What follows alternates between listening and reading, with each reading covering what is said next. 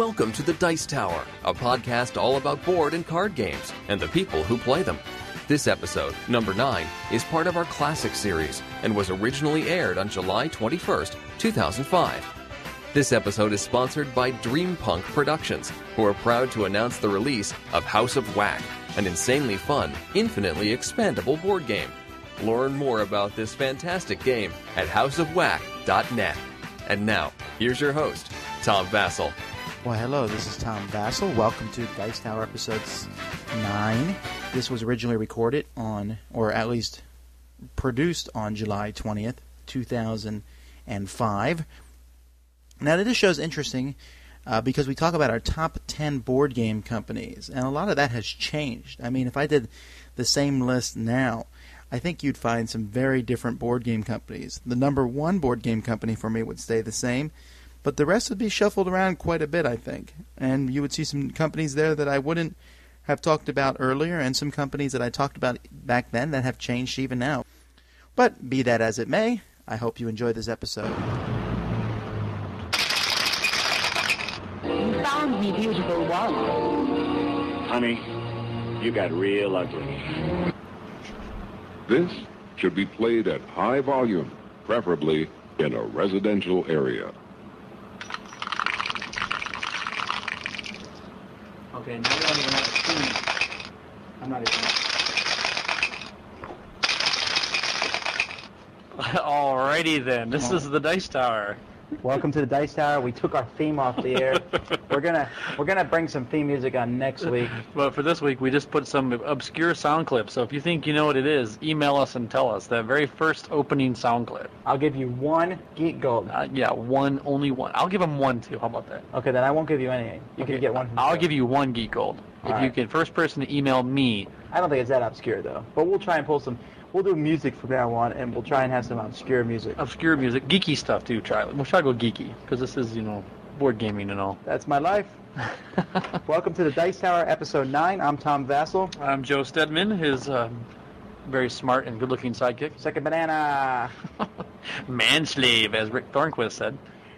We are broadcasting. You can find us at www.gamefest.com. GameFest is the best, absolute best internet board game store, and you can get all your board gaming needs there. A one-stop shop for board games. GameFest.com. All your gaming news, all your gaming needs all your in gaming one stuff. place. And not only that, you can find the Dice Tower, a board game show about board games, Euro games, American games, war games. We even mention CCGs, RPGs, and miniatures occasionally, but our first love is board games. Yep, definitely. Our second love is not war games. That's like 72nd love. My first love is war games. Well, see, my first love is my wife, and My first God, love is God. So. And God, and board games is like a distant fourth, but, Joe's with board games. What can we say? Exactly. Now, this is our very last, hopefully for a long time, pre-recorded episode. We are recording this on June 6th, and this should be played around July 20th or something like that. So we apologize if not everything we're saying is up to date, if someone that we're talking about is dead, or some other strange thing has happened. Show no mercy. Sorry. All right, fine. I won't show any mercy. See, I won't do that again. it's easy enough. 1 button, and you're off the air. Anyway, you can email us at thedicetower@gmail.com, thedicetower@gmail.com. So if you have any questions, email us there. If you want to email either one of us specifically, then you can do the same thing, but just do joestedman@gmail.com or tomvassell@gmail.com. Yeah, something like that. So if you want to send rude comments about Tom, really horrible things, you don't want Tom to read them, just send them to me directly. If you have sent us questions in the past month and we haven't answered them, we're still not going to answer them today because this is not live. But we will answer them in our first August show. Yep. Today we're going to be talking about Memoir 44, which is the bane of Joe's gaming career. We're doing mini reviews, kangaroos and turkeys. I have a rant. We session reports with an all-star. I believe we're with Barney, no, not Barney and Friends, Sesame Street gang. And some gaming news, and then our top 10 game companies. Yep. What are our top 10 game companies? This one was a hard one for me to do, but it was enjoyable. Just because you didn't want to offend anybody. I love you all. No, I have a top 10. Although the difference between some of them is quite minuscule. So the first thing we do in each of our shows is we talk about what's new with us. And since we recorded our last episode 3 minutes ago, not much. But we did save a couple session reports to talk about. We had 2 session reports since our last episode, in which we played a variety of games. We played in a Pickle, party game. Yep. We played Medina to Mecca, which is like Settlers Light. And since Settlers is already light, it means the game is ultra light. And in this game, I must say, I saw some of the most blatant king-making maneuvering I've ever seen. What are you talking about? What was going to happen was on my turn, I was going to win.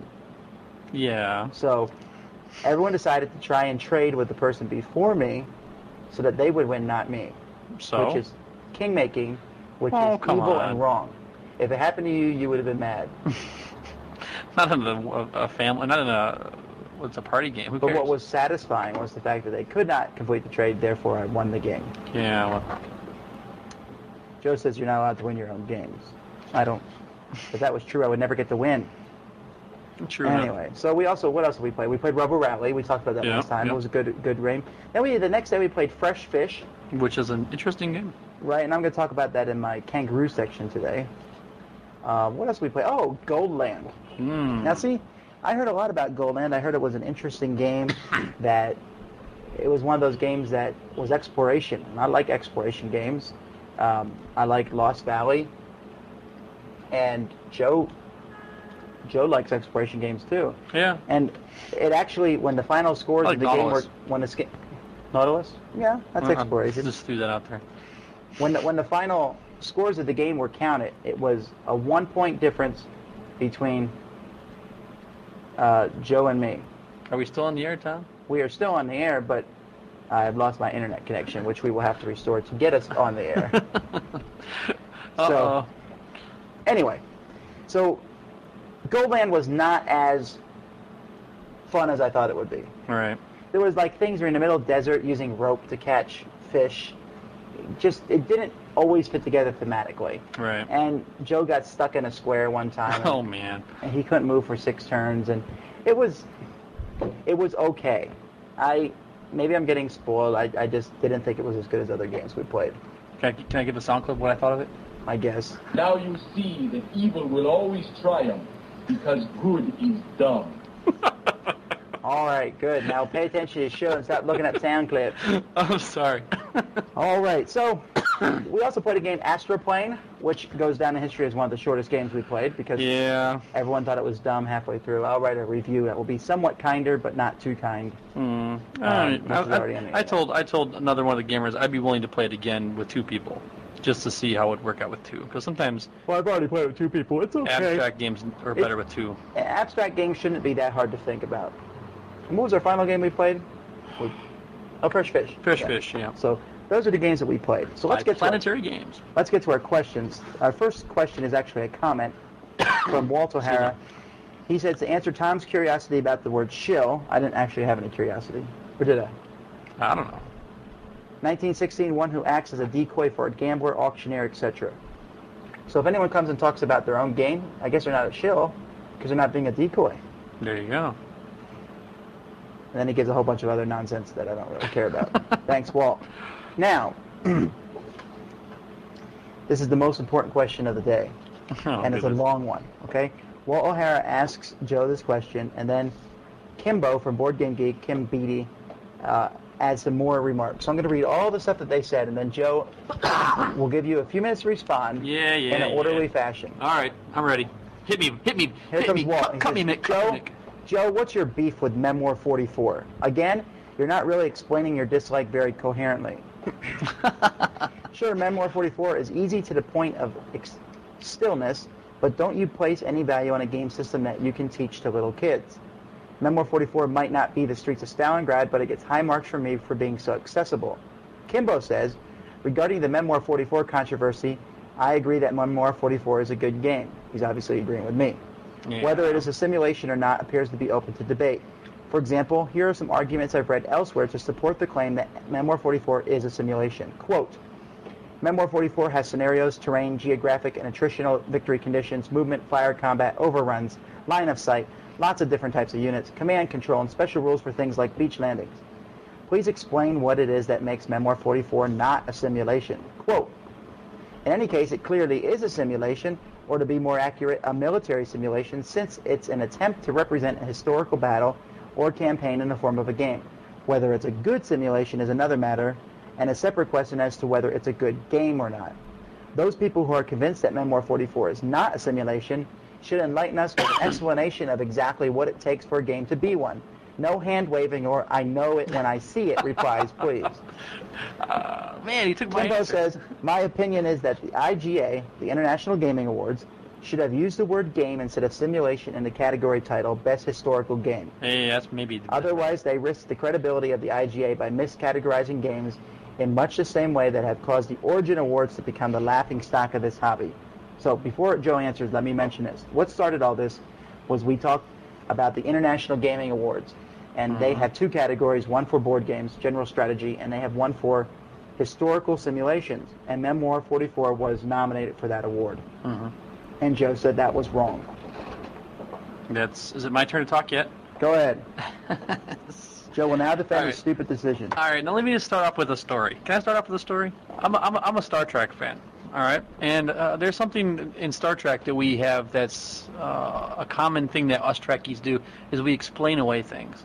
For instance, if you were to watch the original show with Captain Kirk, you would see that the Klingons looked really funky. They didn't look anything like the Jean-Luc Picard Klingons. And so there's many names. I call it a Roddenberryism. You do a Roddenberryism and you explain away why the Klingons don't look the same way as they did with Kirk, as they do with Picard. And so you try to just think of things to try to explain it.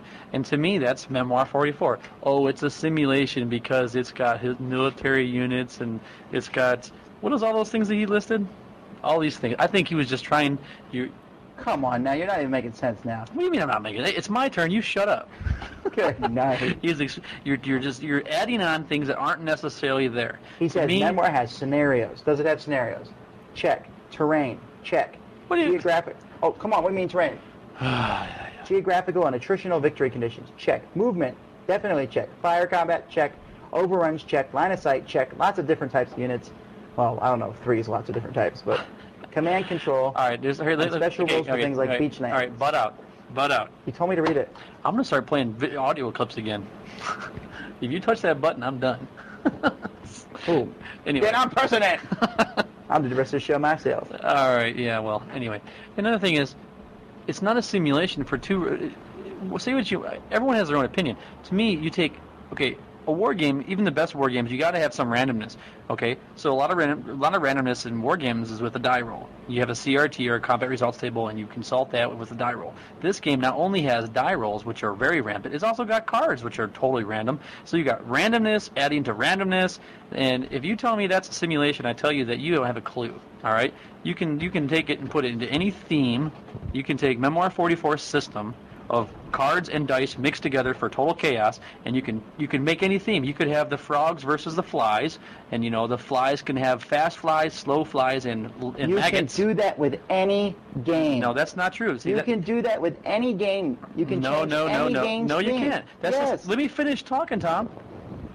All right? To me, a historical game cannot be separated from the mechanics of the game. Otherwise, it doesn't make sense. Otherwise, it's not historical.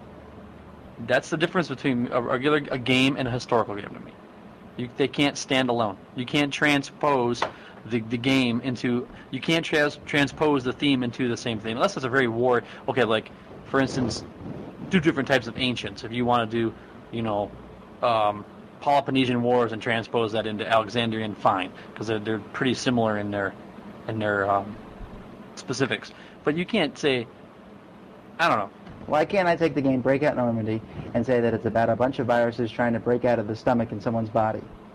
Because there's nothing. Because anti-tank guns have nothing to do, and armor penetration. I make totally different. I make them all into different units. See, no. You're doing a very complicated transposition. I'm talking about you can just do a easy 10 minutes. If you can sit down for 10 minutes and rewrite the rules, then that's not historical. If it takes you hours or a week to rewrite the rules to add a new theme, then that's different.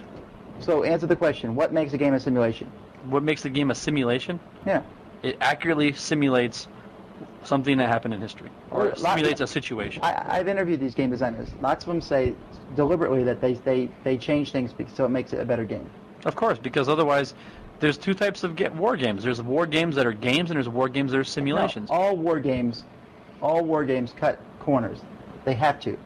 No, there are two games. Or three that don't. There are games. There are simulations, Tom, that I play that you don't try to win. You just try to see how you do compared to how they did historically. By changing a few decisions, it's a game because there's a randomness factor. Otherwise, why play?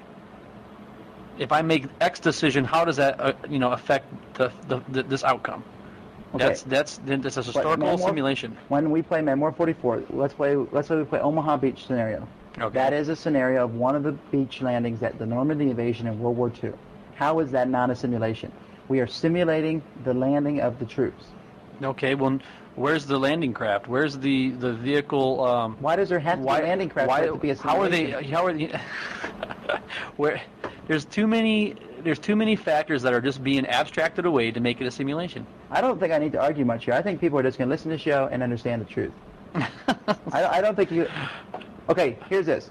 If Joe gets 10 people to agree with him, I don't know. I'll probably apologize. Dance a jig? Online. Because I haven't seen anyone agree with you yet. What are you talking about? It's because you only read Board Game Geek, snob. Then have the Constant World people send me email at tomvassal@gmail.com that where they say Memoir 44 is not a simulation. If you agree with Joe that Memoir 44 is not a simulation, email me. Anybody, email me. No, all that aside... I don't think I'll get one email. All that aside, I still think it's a fun game. Just like I think that chess is a fun game, but chess is not a simulation. Chess does not claim to be a simulation. But if you change the figures of chess and made them into little Civil War characters, you could maybe say it's a simulation, Tom. But we didn't. So that's your whole reasoning. It's not a simulation. Okay. And I'm raising my hand. I know, because it doesn't feel like one. Email me. Email me if you agree with Joe. Oh. Email me if you don't, because I like to read a whole lot of letters about it.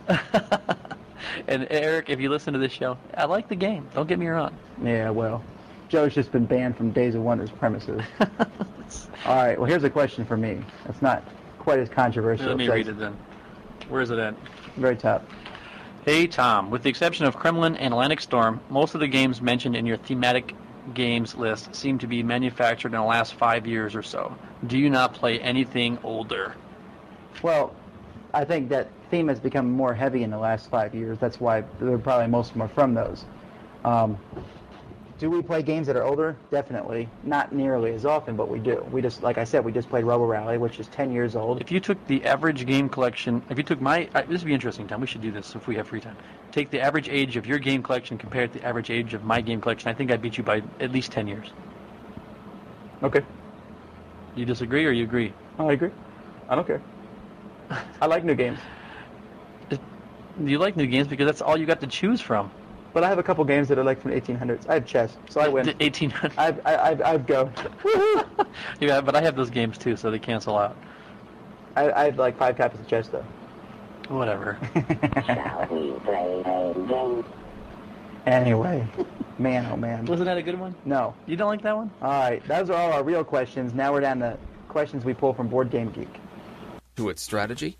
Can you take a swig of whack juice and still fend off the Queen of Heartaches with only a hamster launcher while teetering on the edge of inevitable darkness?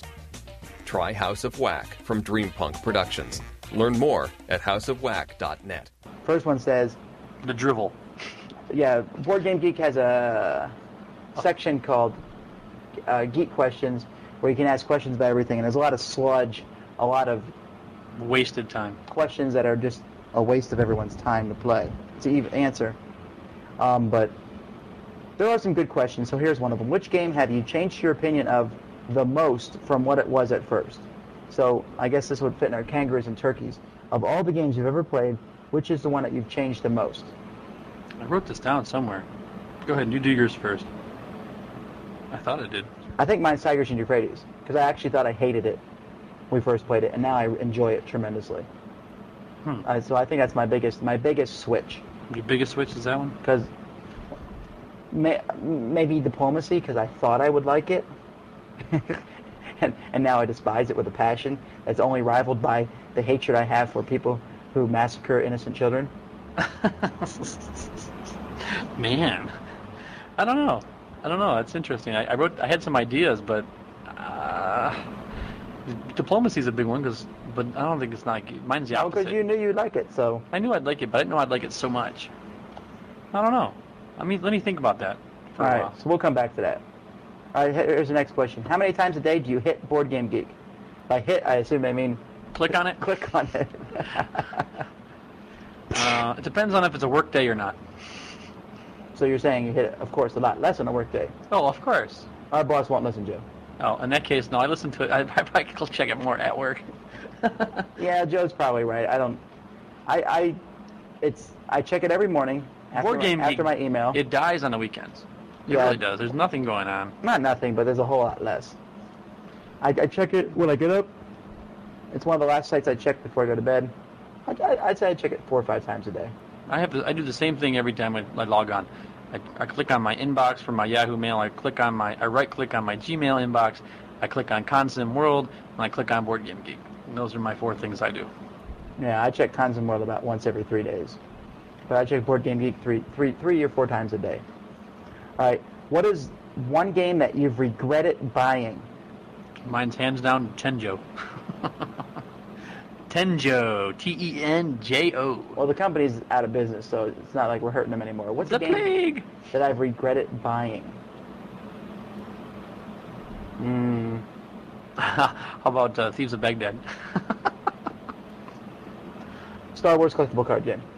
Why? Because I spent like $600, and then 10 days later they went out of business, and I could have got my collection for $100. A smidgen of that. Yeah. So that's probably it, just because of the massive influx of price. All right, here's one for you, Joe. Name one thing you like about Monopoly. The little cannon. The get out of jail free card. It just kind of made its way into pop culture. Oh, a lot more than that has made its way into pop culture from Monopoly. I would say that my favorite thing from Monopoly, or one thing I like about it, I just like the absolute fun of someone landing on a property that has a hotel on it and that's yours. I like the trading aspects of it. I like the cool hotel and house pieces. I like the massive amounts of money you wield around, even though, with modern games, that money's not quite so much. But when I was a kid, $500 is a lot of money. Yeah. Well, actually, let me think. I don't think it's changed. $500 is still a lot of money. If you'd like to donate to my missions, then you can look me up on the web. And $500 is a good amount. So that's all our questions. Joe, have you thought of that game you've changed opinion of? No. Okay. Well, so Joe cannot answer that. All right, that means it's time. You realize I go to America like in a few hours? So his mind's not even here. My wife is going to kill me. He's in America, but... I know that our show is pre-recorded, but this is actually like... I fly to America in, I got to be at the airport in 12 hours, so I'm kind of sidetracked in my mind. But I'm going to focus from now on, Tom. The rest of the game. Ooh. I mean, the rest of the game. The rest of the show. I'm going to focus the rest of this crossword puzzle. All right, it's time for our mini reviews. My mini review is a game that we just played, and it's probably already up on the internet as a full-fledged review, but it's called In a Pickle. In a Pickle is a game that's made by Game Right, just the company I talked about last time. They make games that are put into mass market stores like Walmart and such. They are marketed towards your normal person, and In a Pickle is definitely a party game. It comes with more cards than pretty much any game I've ever seen. I think it's like 250 cards in the game. Each card has a word on it. Universe, door, love, family, pickle.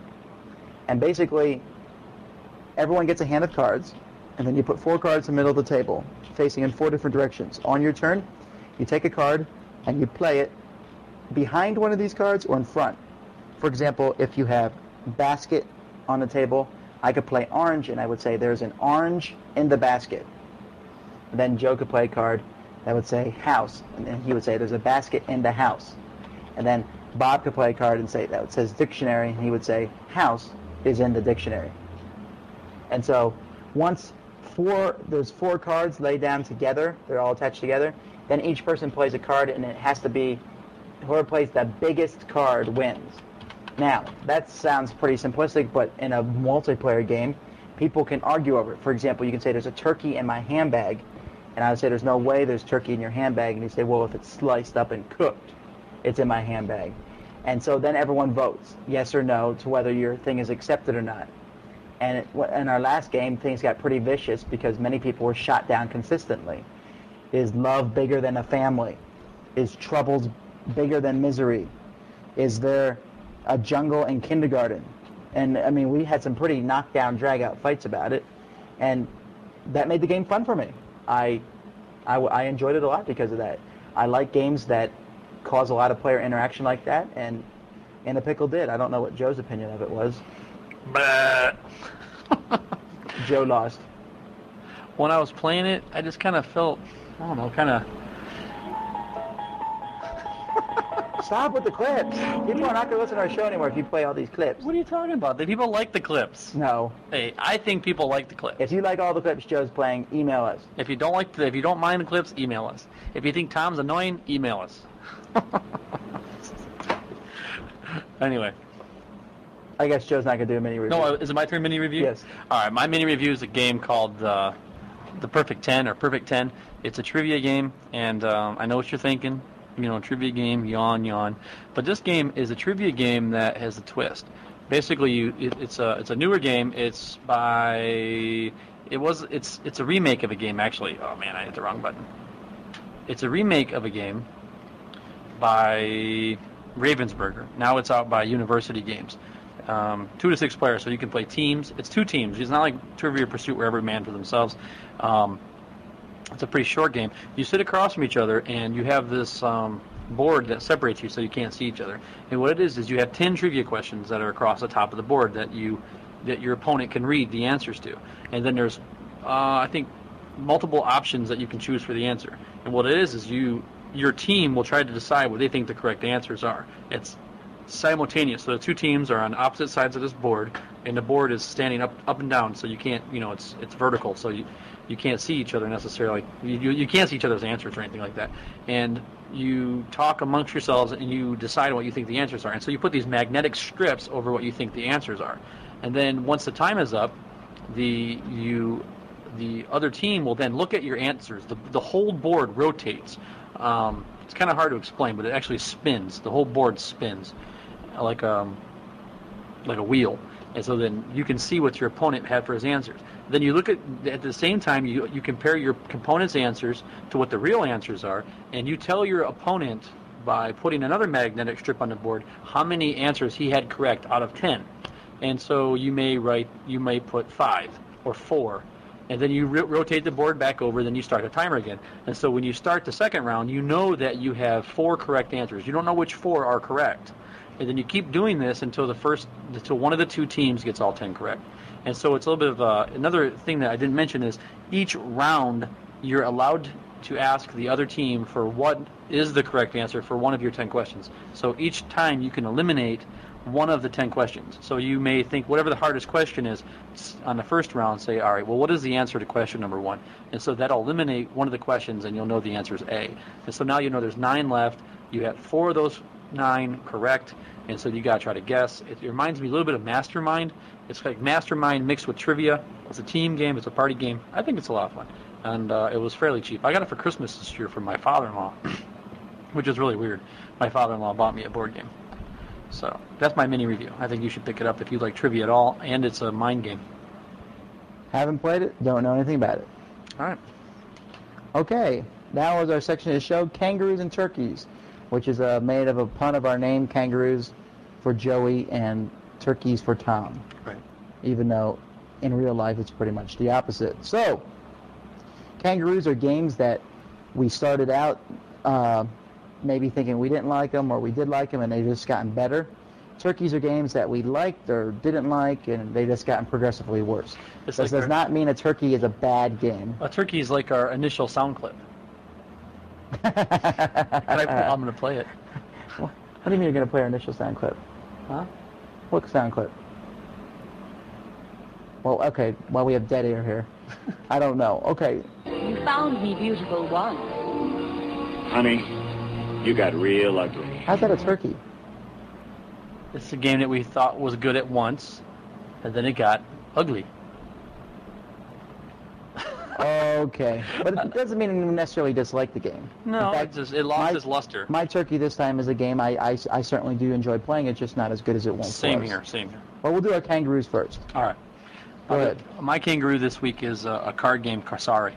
And the first time I played it, this is the card game. Who makes this game? Is it Decision? Not Decision Games. Rio Grande. Rio Grande, right. Why did I say Decision Games? There's no way in the world did they make that. Anyway, when I first played it, I thought it was really weak, and I couldn't get past the theme with the purple and the maroon and the yellow pirates and trying to make a ship and all that. But I played it again a couple different times now, and each time I played it, I've come to respect it as a card game. Just the object of the game is to make a pirate ship, and you can staff out your pirate ship with 2 different colors of cards. You're trying to get one of each of the numbers. I think it's 1 through 13 or 1 through 12. Anyway, and when you think that you've got the most pirates out of those 2 colors, then you go ahead and set sail, and then the 2 opponents have to, either whoever played against you, try to compare their hand to your hand. It's an interesting game. It's just a straight card game, but I really like it. My wife likes it, and so it's definitely became a kangaroo for us. I'll give it a 6. Have you played it? Yeah. Oh, That's okay. I'll give it a 7.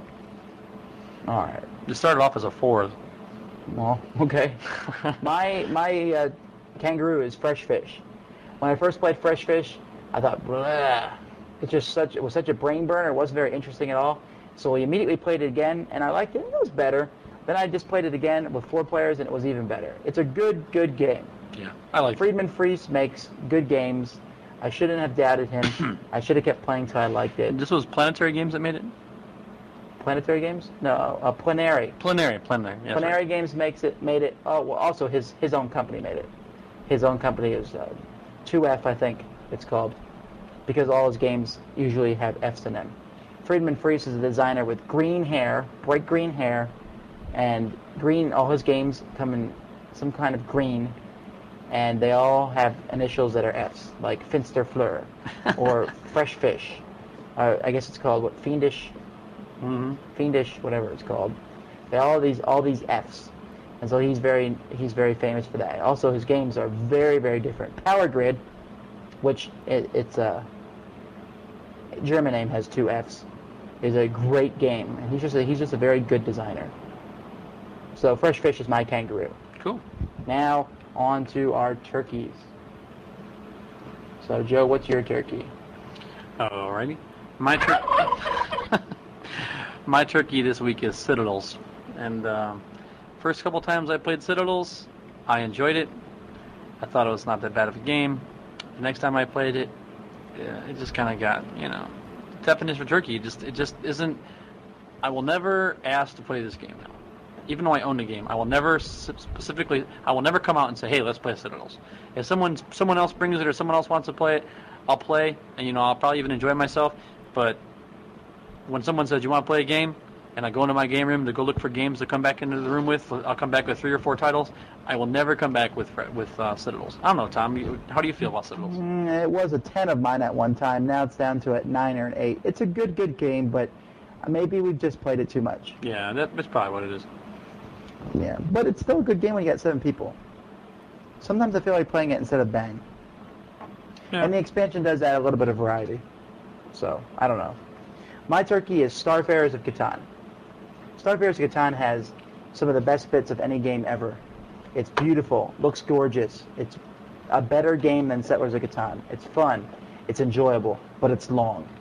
It's very long. I like it. When I say long, I'm talking about 2 to 3 hours, which isn't that long, with Joe and his almighty war games that last much longer. But I like it because it's a fun game, but after maybe an hour and a half, I just wish it was done. It's fun, but it's a little slow. Maybe with 5 and 6 players, it's even a little bit longer than that. But it's still a good game. It's not a bad turkey. It just has gone from being white meat to dark meat. So that's my turkey. And now, it's time for my rant. Each week, I shed my nice guy persona and rant about something. And I was in a good mood today, so it was hard for me to find something to rant about, but I was reminded of this. And here's my rant for today. You don't like expansions. Some people don't like expansions. I understand that. Some people, as soon as they see the latest Carcassonne expansion, they'll say, oh, do we really need another Carcassonne expansion? Well, I have the answer for that. No, you don't. You don't need another expansion. Don't buy it. Shut up. I do need another expansion. I want to buy it, so they made it for me. They didn't make it for you. No one's making you buy the expansion, so don't. Don't complain that they're making the expansion. They made it for me. They didn't make it for you. I like it. You may not. Shut up. Ha ha. I love expansions. I really do. Sometimes they don't add much to the game, and actually a lot of times they don't add much to the game, but they usually make a game more fun. And I don't know why people sit around and complain that they make expansions for games. Just don't buy them. Go buy something else. Memoir 44, the game that we argued about, and Joe was wrong about at the beginning of this show. They're coming out with several expansions. They're adding in some of the stuff that Joe said wasn't in the game. Will that make it a simulation for Joe? We don't know. But either way, it will make the game more interesting and more fun. I like expansions. Sometimes expansions ruin a game, but it's very, very rare. And either way, no one is twisting your arm to buy the latest Carcassonne expansion. If you don't want to buy it, don't. But there are thousands of people who like Carcassonne expansions, and we will continue to buy them. And to all those who are upset about that, we thumb our noses. Thank you for listening to Tom's rant. All right. Now, Joe and I are famous. I mean, we're just absolutely stunningly famous. Yes. So because of our absolute sheer popularity, we are able to just pull in call on anybody. Celebrities, and they will play games with us. Yes. You know, there's people all over the world, and they complain that board games are a small hobby, but we have managed to bring board games to the high and mighty. Access Hollywood is going to have a weekly board game session soon. Oh, so, boy. I actually got Joe to crack down this time and play Puerto Rico. Yes, and you know what? Wow. Well, anyway, so we had 5 people, a full game of Puerto Rico, and I wasn't even playing. I was just watching the game. It was Joe and Bob's brothers, Bob, who came. Yeah, we got our Bob. And Elmo, Oscar the Grouch, and Cookie Monster all came from Sesame Street. Yes, and boy, to play Puerto Rico. It was rough. Well, Joe doesn't like Puerto Rico to begin with. He was sitting there complaining, and it took us forever. You know what, though? Me and Oscar got along great. Yeah, Oscar. I thought Joe complained about Puerto Rico. Oscar just kept on. we were having a good old time. Me and Oscar. Shut up, Oscar. If you didn't want to play, why are you here? And he insisted on continually loading the table up with trash. There's already enough pieces in this game. Yeah. I didn't need to see a couple banana peels and rotten stuff, and he apparently thought that would enhance the atmosphere of the game. Good night. All right, so the game was going good. I was setting up the game because I already knew how to play, and I was teaching everybody. Mm-hmm. And so here I am. I'm counting out the colonists, and I'm putting them out, and I say there's 100, and all of a sudden... You wouldn't believe it. Cookie Monster, man. Oh, my goodness. He thought they were chocolate chips. C is for cookie. That's good enough for me. And he started eating the colonists. So some people call them slaves. Some people call them colonists. Apparently, they're also cookies. Yes, they're cookie, you know. Whatever. So we finally tied his hands to the table and just told him that he would tell us what to do, but he still managed to eat a couple more when we weren't looking. I guess they're better tasting than we thought. Next thing was Bob. You know, it turns out that Bob was actually Builder Bob. Bob the Builder, can we build it? Yeah, it was actually Bob the Builder, and Elmo. Oh man, the competition thing kicked in once he realized who it was because of the children's market, you know, and competing for these kids. Yeah. Well, guess what Elmo did? I was there. I don't have to guess. I'm talking to the viewers at home. All right. Well, children, cover your children's ears. I can't believe Elmo did this. He picked up one of those, the display, the little map things that you have in front of you, and he flung it at Builder Bob, severing his head. Yeah. See, I thought that those little display boards were kind of bland, but apparently they're very sharp. They're very sharp, yeah. And Elmo can really whip one, I tell you what. Elmo? I thought it was Oscar. I mean, Oscar. Elmo was annoying the whole game. I'm going to take the mayor. And then he would sing this song about it, like, we're going to take the mayor. So annoying. I bowed out. I couldn't take it. Yeah, I think what happened was because I left the room too, but when I came back to get the game, Well, it wasn't there anymore. I'm pretty sure that Builder Bob's lifeless most body. of it. Yeah, Builder Bob's lifeless body was on the floor. Okay, that's the third body we've buried in 3 such weeks. So, oh well. Yeah, me and Oscar, he took all the tobacco. Yeah, it was not a pleasant game. You know, I thought that playing with the Sesame Street characters would be an enjoyable experience, fun, but here I had to witness a death. But you know what? You know, I did almost notice smoking a cigarette the whole time. It was right on their mentality level, the game itself. Don't you think? No. It was right up their alley.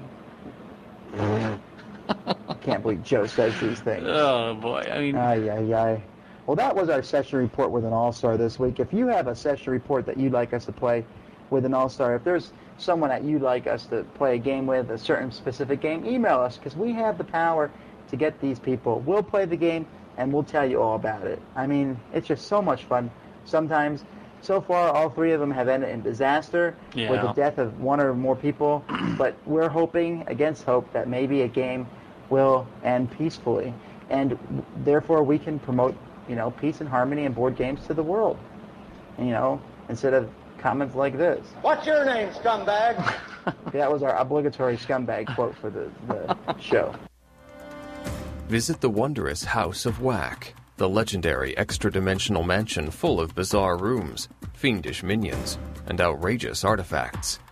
The house continues to mutate with free downloadable expansions and community-created content. Once you enter, you may never want to leave. Learn more at houseofwhack.net. All right, now at Joe's session of the... This week, I'm gonna start a new session. This is called War Stories with Joe. Oh. It's time, you have your little... I'm gonna have my own theme music. That's from the movie War Games. See, that's even a good movie because it's about war games.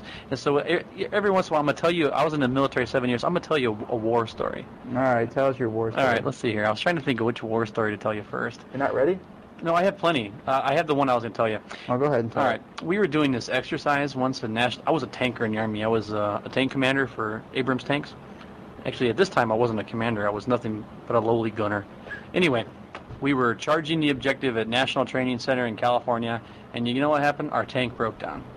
And so the rest of the battalion, they kept on going, and my tank, Delta 1-2, we just sat there.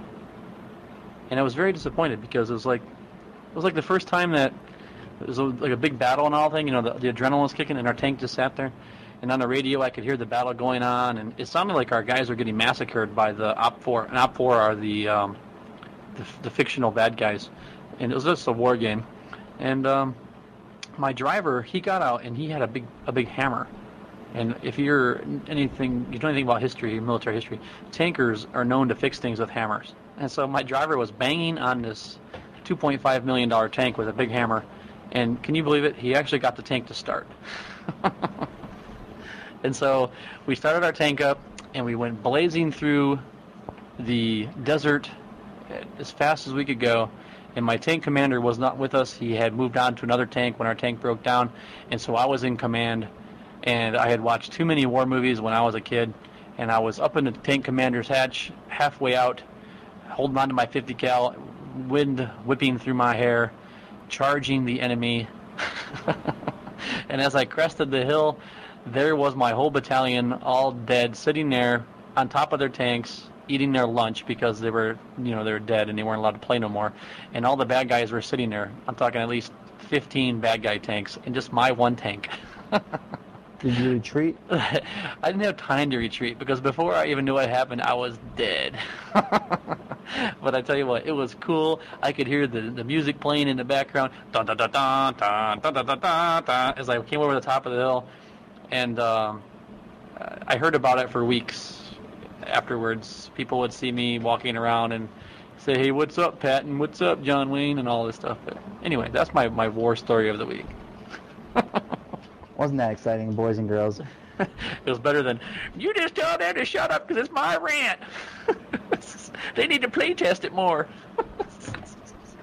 Okay, time for the gaming news for the week. So what's our gaming news this week? We have 2 of them. We thought we'd say, Joe's been wanting to say something to Rick Thornquist for a while. And Rick just started a new session on his on GameWire. You started, I guess, This is July, so he started a month ago now. Yeah. He's the game answer man. Yeah, you send him a right. question about games, He does. and he'll answer it. My dad used to say that. My dad would say that he couldn't fight his way out of a wet paper bag. Well, Rick actually does do a good job. Here, type in that long.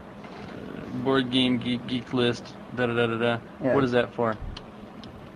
I'll do it. Actually, yeah. Actually, go look on Board Game Geek for Nexus Opus. Nexus Opus. That's a game. Yes, I want you to look at this game. He hasn't seen anything about it. Nexus Opus is a new game that Avalon Hill is about to come out with, and oh man, I should have done this before. My voice sounds better now. Anyway, Nexus Opus is a new game that Avalon Hill is coming out with this year, and it's actually supposed to be more of a war game than another game. Commanding troops on an alien moon. Yeah. Wow. Go down and see if there's a link to any sites about it. Oh, there's not. Okay, then go to the forums and do a search for it, and you'll find some pictures of it. All right.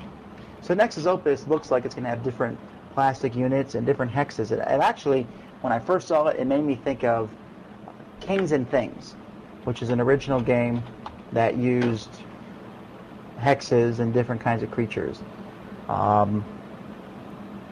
So I don't see it anywhere on there. Oh well. Anyway, what was I looking for anyway? I don't. Nexus Opus? Yeah, it was showing some pictures. Yes. Yeah, click on that. Click on that link right there. No. All right. Sorry. Anyway, but it looks really cool. I found the link on the internet. I wrote the link down, but there we go.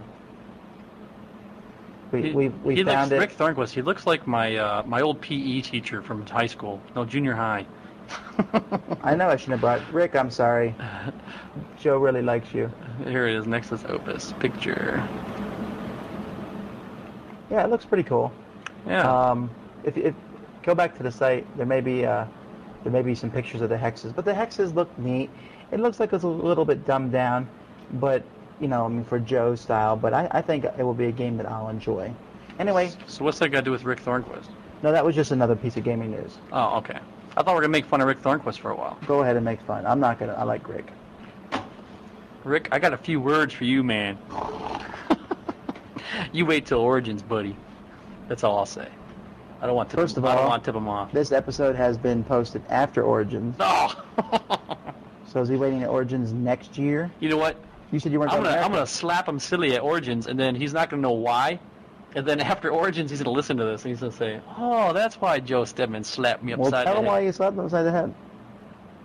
Because I'm not the second banana. Well, what more is there to be said? I know.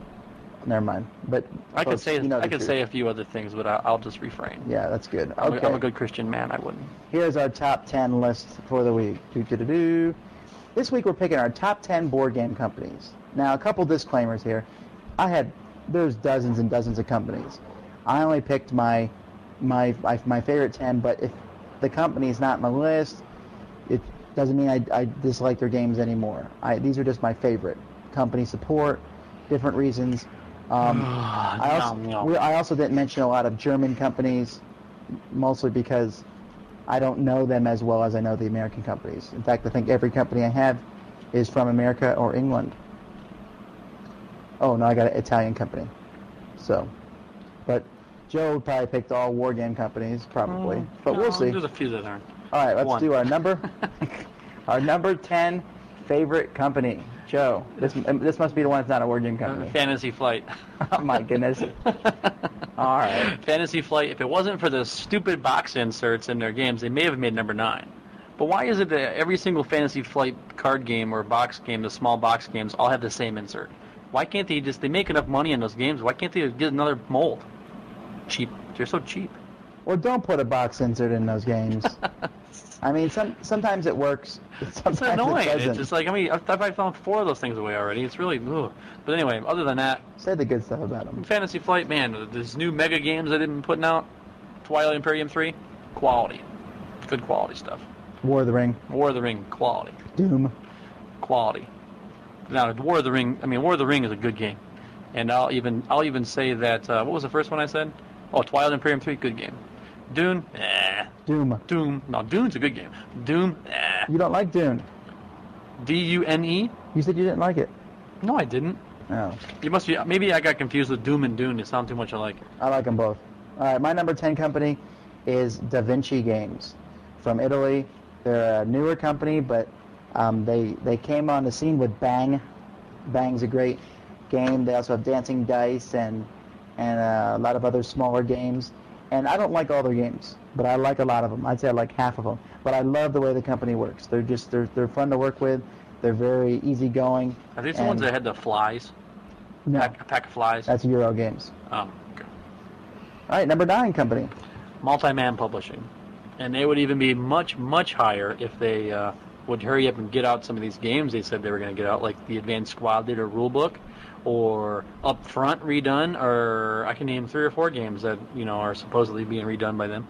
But the things that they have redone, good job. And the Advanced Squad Leader Starter Kit, good job. My number 9 company is Z-Man Games.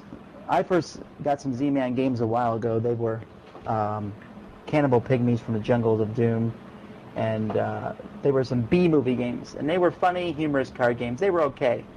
Then Z-Man got the English rights to Soup and made Primordial Soup. And then they got English rights to some other games, and now they're putting out a lot of Euro games from American company, and I highly applaud that. They're going up against some big dogs. They're going up against Rio Grande, Uberplay, Mayfair, and they're holding their own. Good for them. Good for Z-Man Games. All right, number 8 for me is Eagle. Coincidentally, my number 8 is also Eagle. Really? Yes. I think Eagle gets lots of crap. They do get lots of crap. Just because their rules suck doesn't mean that they don't got good bits. Just because their rules are not as what you want they are, they still have the best. What I don't like about bits. Eagle Games is I want a rule book to be definitive. I don't like reading a rule book and says, and if you don't like it, then just try whatever you want. I don't like that. It's just like, I don't mind it, but I think their games are getting better and better. Bootleggers and Blood Feud in New York were pretty tight rule sets. Really? You like them both. No, I thought Bootleggers was weak. You like Blood Feud? I like Blood Feud, but I like the theme. It was just fun. Fun to go around and kill other mobsters. Yeah. Very thematic game. Yeah. But Fantasy Flight, man, they got some good bits. But Eagle has had consistently. Did I say good Fantasy bits. Flight? I meant Eagle. Eagle has had consistently good bits. Yeah. Even if you don't like the game, I still would say you're never cheated on an Eagle game, even if you hate the game, because at least you have a lot of toy soldiers your kids can play with. I mean, you can find minor criticisms in every game they've made, but like the American Civil War game, I mean, why in the world is the map so stinking big, and you can't even get all your units into the zone? Yeah, they did really make some annoying. errors with that map, but their pieces for that were still cool. The pieces are cool, and the little As a kid, man, we would have played with that for hours. Yeah, just the pieces. So our number 8 was the same company. How Yes. weird. Cool. All right, number 7, I have Avalon Hill, the new Avalon Hill, because The new one? well, I think we're talking about modern companies, right? Yeah, I'm not that's going to the talk best about way to something do it. that doesn't exist. Otherwise, I say SPI and all these other companies that don't exist. The new Avalon Hill. They've had some nice games that have come out lately, and I know that they are owned by the devil himself, but they, still pretty good stuff. The new Access and Allies games. What else has the new Avalon Hill put out? They put out the new Diplomacy game. Monsters Menace America. Yeah, whatever. That Nexus Opus game we were just talking about. Betrayal at House on the Hill. They're doing the Access and Allies miniatures here soon. Robo Rally. That's not Avalon Hill, though, is it? Yeah, the new Robo Rally is Avalon Hill. No, I'm talking about Access and Allies miniatures. Oh. It's like one big conglomerate. I always get it all mixed up. Anyway, so the new Avalon Hill is my number. Okay, my number 7 is Uberplay. Uberplay is new on the market. They burst on the market by putting out 10 games, which was amazing. They have obviously had a lot of starting capital, and they burst on the scene. They put out their inspiration games, which I appreciated. I liked Ark of the Covenant, Yeah. Carcassonne. They have commercials, TV commercials that you can find on the internet. They're fairly cheesy, but they're still doing a lot. I think their motto is the best games you've never heard of, and they put out some good games. Joe likes their New England game. That's all right. Is that one of your turkeys now? Yeah, definitely. You're still my thunder, Tom. Oh, I didn't know. That's okay. What is that? Next week. Next week's Turkey? Yeah. Well, it's actually like 2 months from now, but next week's. Anyway, so there's they still put out a lot of good games, and they added a lot of they broadened the American market. So props to Uberplay. Good. Number 6 for me is Decision Games, and this is a war game company. They get a lot of garbage from people, but they're still putting out some pretty good quality games. I did a mini review on one of their games at Lightning Midway. Good little card game. They're putting out some other good games lately, and they hope they keep it up. It's simple for war game companies. My number 6 is Warfrog. Now, Really? Everyone knows, I guess, now that Warfrog makes some kind of mistake in their games, but their games are so good. Struggle of Empires, Age of Steam, Princes of the Renaissance, Way Out West, Liberté. They're just tremendous games. They only put out one game a year, but it's a good one. I say this now. Whatever game Warfrog's putting out this year, you can buy it, and it will be worth it. Pre-order it now. I don't even know if you can. But Warfrog makes good games.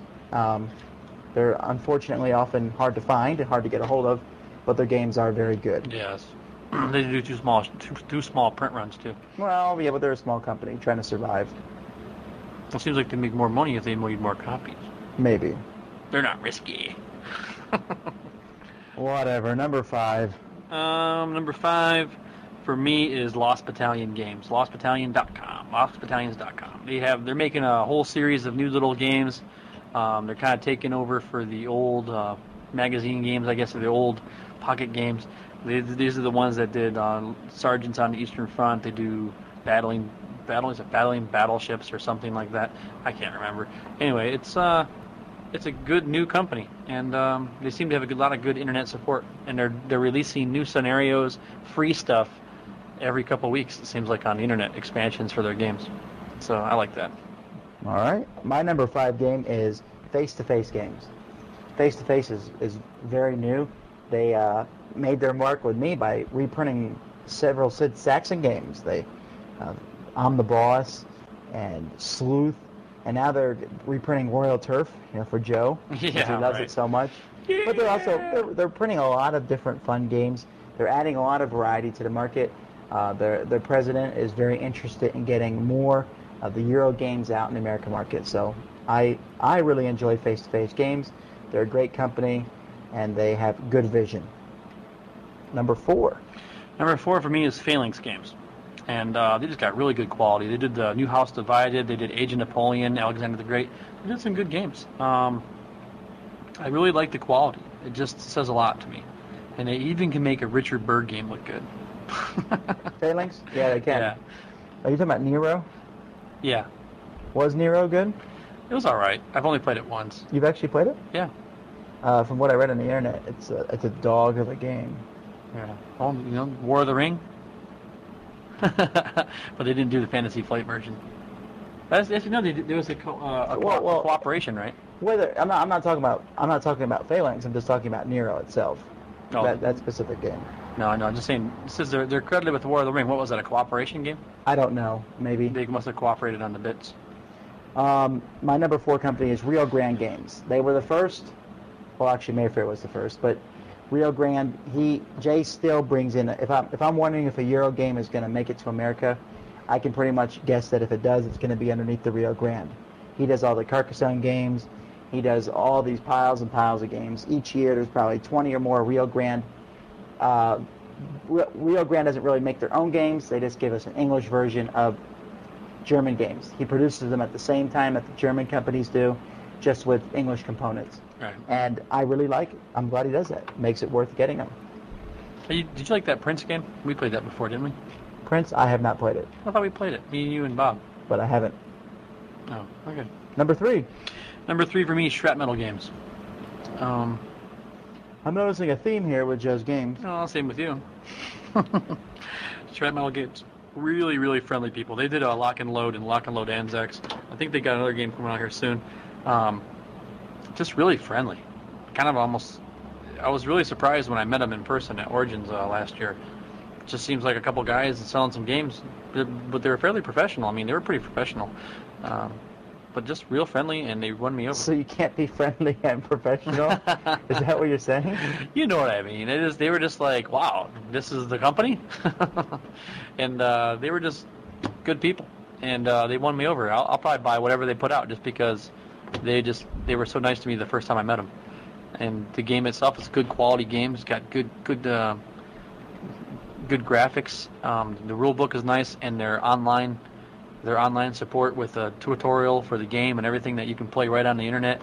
It's just good stuff. Well, my number 3 company is Mayfair. When they have certainly gone up my estimation, but I really like their games they're putting out now. They partnered with DaVinci, so any game that DaVinci puts out, Mayfair puts out. But Mayfair also puts out a lot of good games on their own, and their quality has massively improved, especially for a company who produces their games in America. The only problem with Mayfair is their games are probably higher priced than the other companies, but they're still pretty good games. Interesting. All right, number 2. Number 2 for me is L2 Games, and this is another board game company, but man, they really do a good job. They are kind of pricey, but you pay for what you get. You get a good quality game. They did a remake of Russian Campaign. They did a remake of Streets of Stalingrad, and they did Bitter Woods. Beautiful, beautiful bits to the point to where you don't even want to. My Streets of Stalingrad game, I don't even want to open it. It's just so pretty. Yeah, that's why I buy games, because I want to buy them so I can look at them and say, oh, how pretty. Oh, I never want to open you, my precious. See, whenever Joe knows he's wrong and doesn't have a good argument back, he just hits me. No, I just like to hit you, Tom. Yeah. Anyway, no. Several people have said that. All right, my number 2 game was Fantasy Flight Games. Fantasy Flight, Joe already said that was your number 10, right? Mm-hmm. But I really like Fantasy Flight. They're tremendous. They just get better and better and better. The games they're putting out, Doom, Game of Thrones, War of the Ring, and all the massively good games that are coming out this year. It's so exciting to see their lineup. I just can't wait to play all their new games. I'm really looking forward to Origins just to see the Fantasy Flight stuff. Cool. It's pretty exciting. And now our number 1 board game company. Dun, dun, dun, dun, dun, dun, dun, dun, dun. Can you guess mine, Tom? Well, I already saw it, so. No, well, would you have guessed it? Because you hadn't said it yet, yes. I mean, with the hundreds of titles of games they have, and the dozens and dozens of their games that I own. I didn't realize you liked their policies that much, though. But go ahead. And their groundbreaking and awesome P500 program. Yeah, I don't know if it's groundbreaking. GMT Games, man, they are the bomb. They're my favorite producer of games. They just put out a huge consortium of games. There's so many games that you can pick from. Every year they just put out new titles. What I get last year, I think I picked up 7 GMT games last year at Origins. No, 6. Well, I mean, everything from Europe Engulfed, which is this huge block game, to I bought a game called Gringo, which is a specific game about the Mexican and American War. And you know, it's just, wow. They got card games and war games and block games. It's a mom-and-pop operation. At least it appears that way when you meet them. They're just real friendly, like a mom and dad kind of thing. And, wow. I can't say anything about them. I mean, anything bad about them. And they were really generous to me. And that's not part of why I made them my number 1 company, but they were just real generous when I was talking to them last year, and they're just a good company. And they have a huge following on Consim. The GMT board on Consim is very, very active. I mean, it's so active that I have to unsubscribe at times because I just have too many. I got to click like 5 times to go through all the messages, and it's just annoying. But anyway. What a good message board Consim World has. All right, my number 1 company. Yeah. Guess what my number 1 is? Days of Wonder? Yes, Days of Wonder, the company who can do no wrong. Every game they put out, mega hit. Shadows of Camelot, Memoir 44, Ticket to Ride Europe, Ticket to Ride, Mystery of the Abbey, Pirates Cove, Fist of Dragonstones. I mean, we're talking massively good games. And you get really cool necklaces that you can wear around the club. Well, Queens of Necklace was aspiring to greatness, but they still did a good job. And Days of Wonder has great customer support. I mean, I look right now on Board Game Geek, and you can answer questions and win a copy of Shadows over Camelot if you answer a trivia game question. Yeah, I saw that. Well, we have a couple extra minutes here on the show. Do you want to quick do the contest? All right. All right, because it's over by now, Okay. so we can answer these. According to legend, who was King Arthur's father? Oh, I know that one. Who was Well, you guess first, and I'll tell you what I think. this one? Which one? C. No, it's B, Uther Pendragon. Ah, okay. You didn't know that? No. Guinevere was romantically connected You have to to be dumb not to know that one. King Arthur and Lancelot. Yeah. Arthur received his famous sword Excalibur from the Lady of the Lake. Yeah, that was easy too. The Camelot legend, which knight often called the Grail Knight, is connected to the Holy Grail. This one here, right? No. I would say that it's none of the above. I thought it was the son of Lancelot, Tristram. Yeah. Duh. Merlin serves as a magician Or is he an advisor? and a prophet. He's all the above, man. Oh, tricky question. Okay, number 6, Morgan Le Fay is who? Which one? Do you know? Sir Kay's lover, Arthur's half-sister, Galahad's mother, Guinevere's daughter. Oh, you're right. It's Arthur's half-sister. What political leader of the 20th century is most closely identified to Camelot? Charles de Gaulle, Winston Churchill, John F. Kennedy, or... Oh, that's too easy. Yeah. It's the Kennedys. The Lady of the Lake is also known as who? Well, that's a tricky one. I think it's Vivian. You think it's so? Well, the Aqua, this seems too Aquilina? obvious. It just I seems think it's Vivian, but we'll see. What do you want to put, V or B?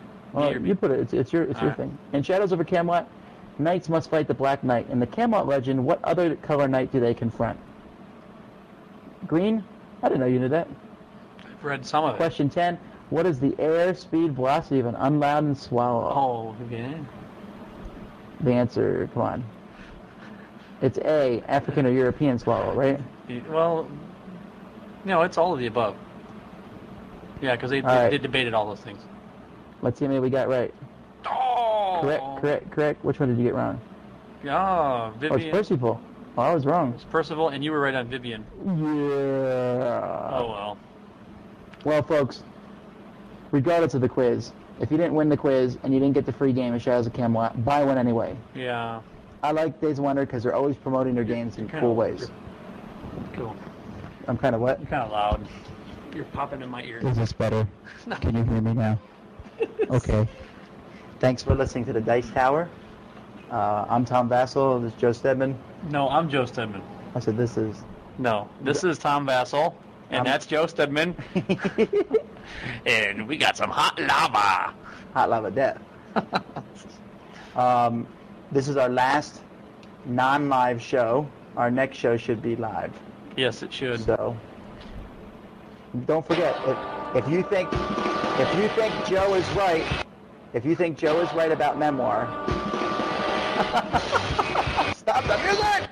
If you think Joe is right about Memoir and you think it's not a simulation, then email me either Now way. you see that evil will always triumph because good is dumb. Okay, which is anyway. Evil will not triumph in this case. Email us. Let's see how many votes we can get that say Joe Stedman is Memoir wrong. 44 is not a simulation. Yeah. Mark it down, take it to the bank. Get out of the mic. I can do that too. It is a simulation. All right. Well, thanks for listening to the Dice Tower at GameFest.com. Have a great week, and we'll see you next time. Yep. Email us at thedicetower@gmail.com. Bye-bye. And yes, once again, I cringe as I tell you, please, we will not do those so-called celebrity session reports again.